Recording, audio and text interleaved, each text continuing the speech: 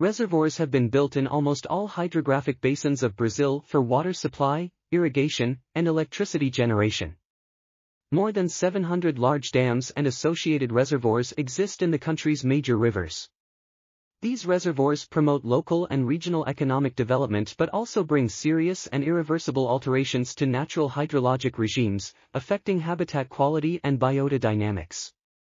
The main impact of reservoirs is the change from lotic to lentic water, which influences aquatic fauna, including fishes. Fish species richness usually increases immediately after reservoir formation but decreases as reservoirs age. Dams promote discharge control, altering seasonal flood cycles.